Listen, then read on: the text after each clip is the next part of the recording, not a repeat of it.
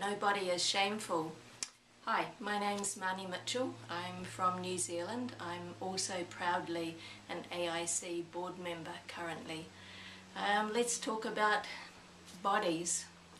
When I was born in 1953, it wasn't my parents' intention, and I'm certain that the doctors didn't plan it, but I was left with the message that this body was something to be ashamed of.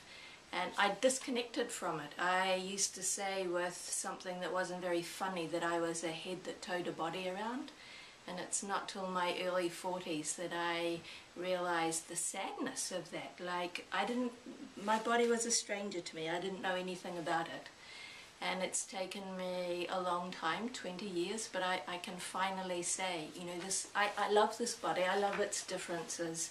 And what would I say to anyone out there who's been born with a different body? Well, get out there and love it. Find out some things about it. And these different bodies, it's more than not being ashamed. They're something to be celebrated and enjoyed. And I turn 60 next year, and I'm really happy about that. And I'm very happy going into this period of my life with this different body and knowing lots of other people like me. I mean, I think that's what changed things. It was some wonderful counsellors and then meeting other people who had different bodies like me. And yeah, that hard task of learning not to be ashamed. And again, I say it, just loving ourselves.